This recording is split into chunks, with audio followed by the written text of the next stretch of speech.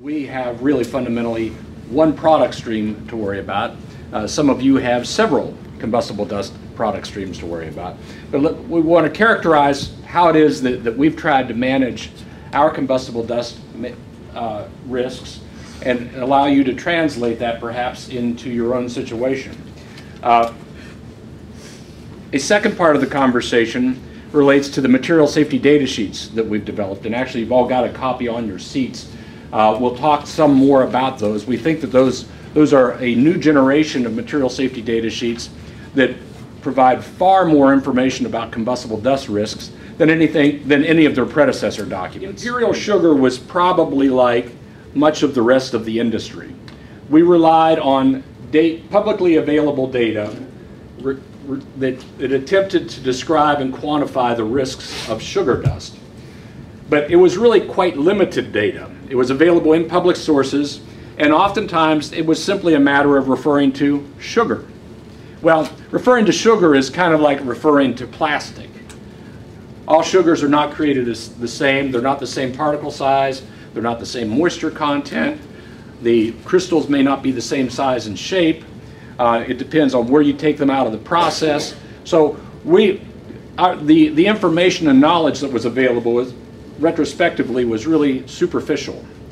So we working with our prime dust control consultant, Wentworth Technologies, and we've got an acknowledgement slide a little later, went through a series of analyses where we analyzed over 120 different samples of sugar from our process. We analyzed the raw sugar, and even the raw sugars can vary with regard to moisture content, particularly with regard to moisture content, which significantly influences the explosibility hazards or risks associated with the products.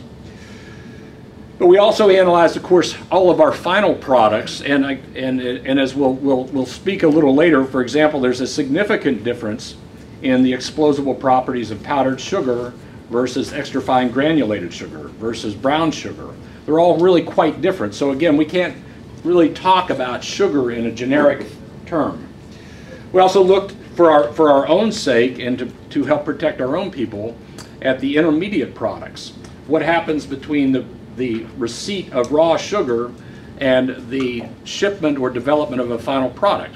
Well, it goes through a series of intermediate steps, and we wanted to understand the explosible risks that were present with each of those steps as well. Kevin talked a little earlier about the definitions of MIE, or minimum ignition energy, and MIE is affected by a number of factors: dust particle size, concentration, moisture content, dust and air temperature, and oxygen concentration.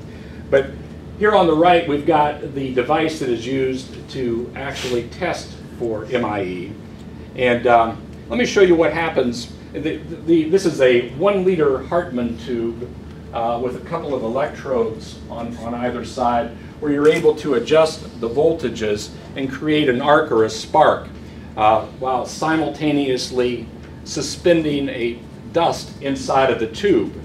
And the example that I'm going to show you occurred as they were suspending 1/100th of an ounce of sugar inside of the tube. Okay.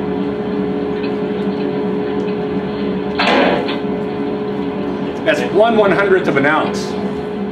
This is the test device that's used to measure dispersibility. And in this tube, we've got sugar particles ranging from 25 to 38 microns. And you'll notice at the bottom that the tube is rather opaque versus the top. So we've got this would indicate again that it takes a while for the sugar dust, after it's dispersed, to settle. Let me quantify that for you a little bit. And that for very small particles, 3 microns, which in our granulated sugar is only about 0.05% of the total, but keeping in mind also that for, here we process millions of pounds of sugar per day. So 0.05% might be a very small percentage, but when translated across 4 to 5 million pounds of sugar a day, it can be a volume. These 3 micron particles will descend only about 5 feet per hour. So in other words, after they get into the air and they're subject to breezes, winds, drafts, and what have you, it takes a long time for them to find a surface. And they can drift a very long distance from the point where they were emitted. One of 10 new material safety data sheets that we've developed. And it's not our intent today to go over all of these, but I would like to point out some of the highlights. And the one that you've got is for granulated sugar.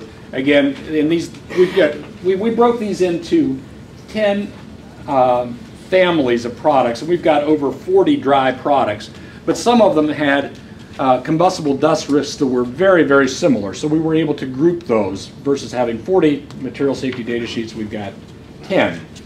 And we've identified the products by name that are covered by the material safety data sheets.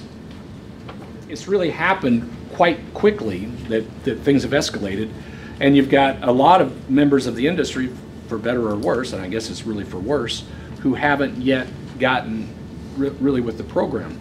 And it's a lot of work and it's a lot of cost.